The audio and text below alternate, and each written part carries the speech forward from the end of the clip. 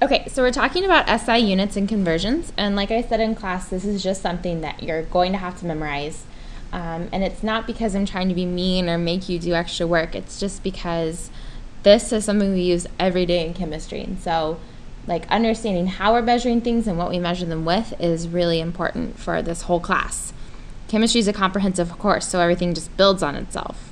So we want to be familiar with these units. Okay?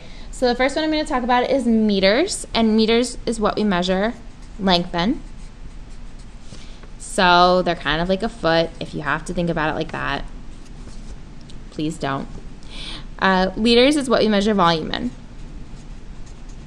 So think about liters as being like a gallon, or for liters it's more like a quart. Okay, so that's how we measure volume in SI units. And then grams is how we measure mass. Remember, mass is not the same as weight.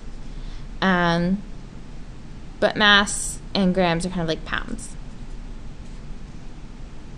Okay, so these are our SI units. These are some of the key ones that we're going to be working with this year. And they have these prefixes, right?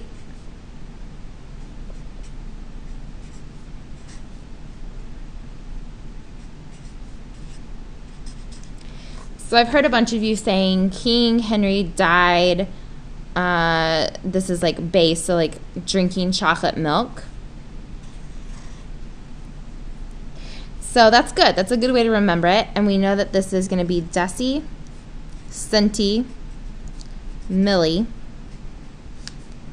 and this is going to be kilo. So those are the only ones that I want you guys to memorize because these are the ones that we're going to use the most.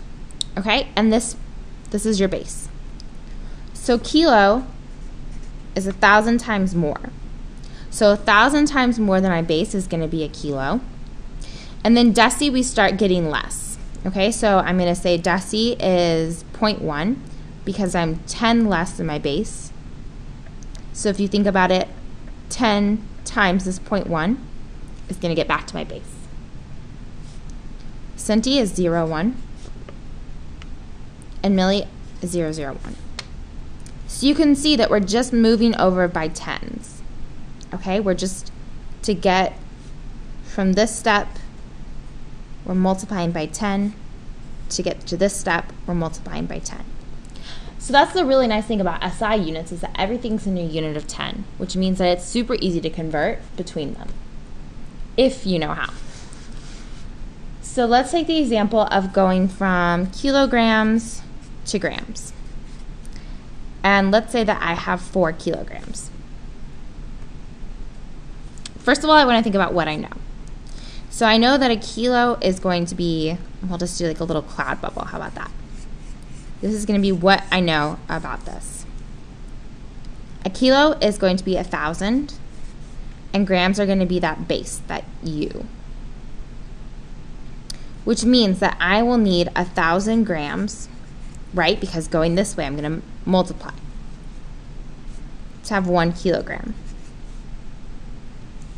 So if I look back up here, I see that I'm at my base, so I'm going to multiply 10 times 10 times 10 to get from grams to kilograms. And that's going to be 1,000. So when I think about this, if I think about it logically, a gram is a smaller way of measuring than a kilogram. So my number should be going from a smaller number to a bigger number, right? Because kilograms are going to be less exact than my grams, and so because I'm using that smaller unit, I still have the same amount. I still have this 4 kilograms, but they're going to get bigger. So if we say 4 kilograms, and I know that for every 1 kilogram, I have 1,000 grams. Right? I said that down here. So kilo is 1,000. If I have 1,000 grams, I have 1 kilogram. And now this just becomes 4 times 1,000. So 4,000 grams. Okay? So a lot of you are struggling with this when it comes to density. And just remember like this thought bubble. Just draw it out up here. Say where you're going. Think about where you're starting, where you're ending, and how you're going to get there. So let's do one in the reverse order. If I have 4 grams and I'm trying to get to kilograms, in my thought bubble, I'm going to say that it takes me 1,000 grams, if I could write 1,000, to get to that 1 kilogram.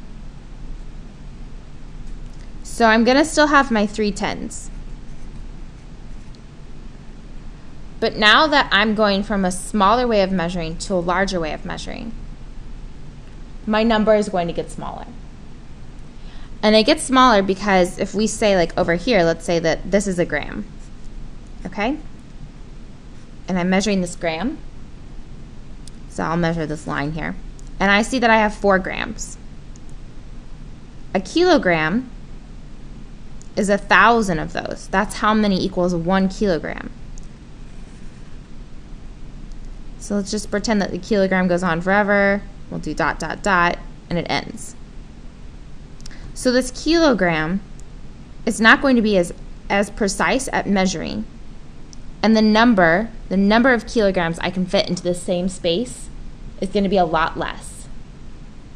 So I should be dividing here. So I'm still going to multiply these tens to get to my 1,000. But now I'm dividing by 1,000, and I'll show you why.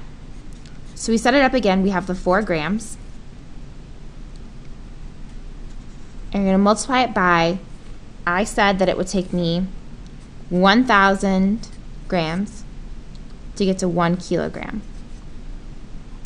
So make sure your units are canceling. I forgot to do that up here, but make sure your units are canceling. Think of this as like 4 over 1. And so this equals, now I have my grams have canceled out, so I've got 0.00, let me make sure I'm doing this right.